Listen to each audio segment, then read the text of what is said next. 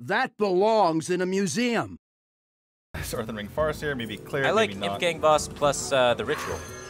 Oh, okay. That is my favorite line here. I mean, you get the trade here, and like you don't actually extend into fan that badly, because if they fan to combo their Eviscerate, then they create more imps off your Imp Gang Boss. Yeah, very true. All right, so he goes for my play, but your play might have been better. And we're just gonna see a backstab here as well as an Eviscerate, I would imagine, and then just dagger up. Yeah, cleans up the board kind of nicely. Oh wait. Huh. He's leaving up the Darkshire Alchemist. So he's setting up to face tank it to then be able to Fan of Knives at the following turn. He's signaling a Fan of Knives and taking a lot of damage this way. He said he made a mistake, right? Yes. Yeah. So he just didn't calculate the mana properly, it seems No, like? I think he's just trying to hide. Right. He's trying to hide the Fan of Knives? Yeah. Okay.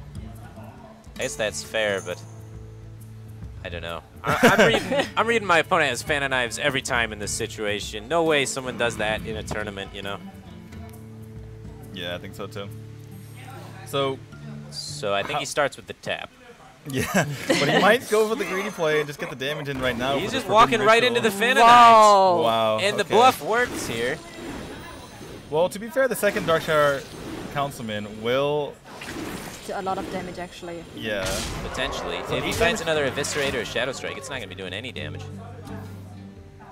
Does he pick it up? No. No, he's got nothing. So yeah, I mean, he gets 8 damage in this turn. He has Power Whelming in hand to buff up his other Darkshire. Oh, that's not a good draw. I think you got to cycle the second Fan. You need something to do with those Azure Drakes in the following turn. That's not it. Wow. I mean, he needed those minions earlier. Now he needs answers. This is pretty nice. He gets to, put some more annoying things on the board and buff up his Darkshire. Yeah, that's 7 damage coming in that turn. With a Power of Whelming in hand. I mean, if he picks up Leroy, even if the board gets cleared, he has enough damage. Yeah, so that's just going to be it, looks like.